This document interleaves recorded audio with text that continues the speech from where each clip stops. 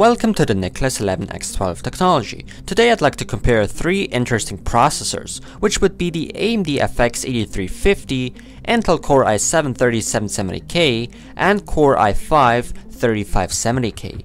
All CPUs run at the stock speeds and nothing is overclocked. But let's get directly to the benchmarks.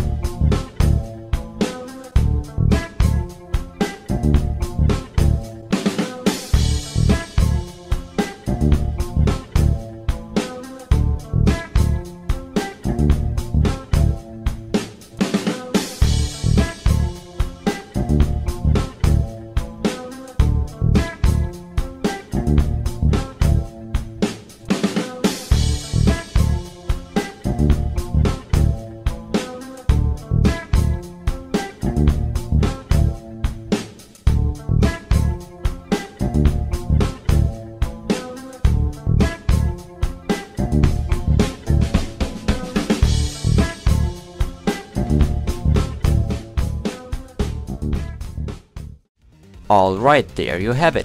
I know a price comparison would have been useful too, but I didn't want to do that because it can only be the price at the time of this video. And for the people that watch this video like 4 months later, the price might change somehow. Therefore my comparison would look inaccurate. I hope you understand that. All three processors offer great performance, that's for sure. The best one being the i7-3770K though, which is obvious due to the much higher price. The i5-3570K and the FX-8350 however are really close in terms of the performance and pricing. When it comes to raw performance for the price, the FX-8350 definitely is the better choice, although in some benchmarks, especially when it comes to the latency tests, the FX quickly falls back behind the Intel CPUs. When judging the average performance, the i7 is the winner.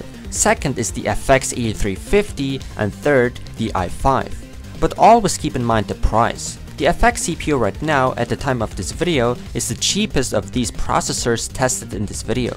The gaming performance is pretty much identical between the FX and i5. However, the i7 still manages to top things, but these are just some frames per second. When it comes to the temperatures, keep in mind that the Intel CPUs were tested with a large aftermarket CPU cooler named Cooler Master V6 GT, while the FX CPU was simply cooled down with the stock cooler.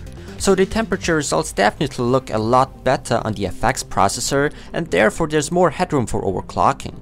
The power consumption, however, seems to be the only problem on the FX processor. It's simply so much higher than the Intel CPUs. In the end, you have to choose with which processor you will go or not. I really hope this comparison video could help you with your decision. Thanks for watching and don't forget to subscribe.